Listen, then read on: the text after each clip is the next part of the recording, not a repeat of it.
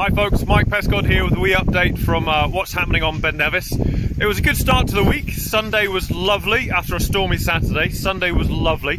I climbed Green Gully with my boy Owen and his pal Craig. It was great.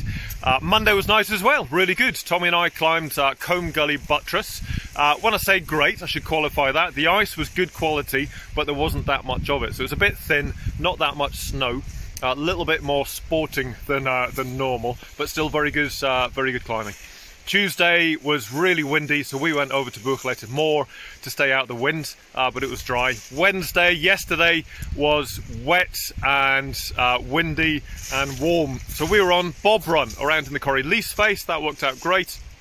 And today is a rubber gloves day, absolutely on Ben Nevis. It's very wet, quite warm, everything's thawing.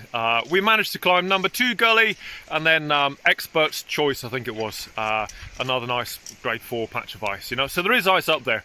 Combe Gully Buttress was climbed today, and Green Gully was climbed yesterday, so it's kind of hanging in there.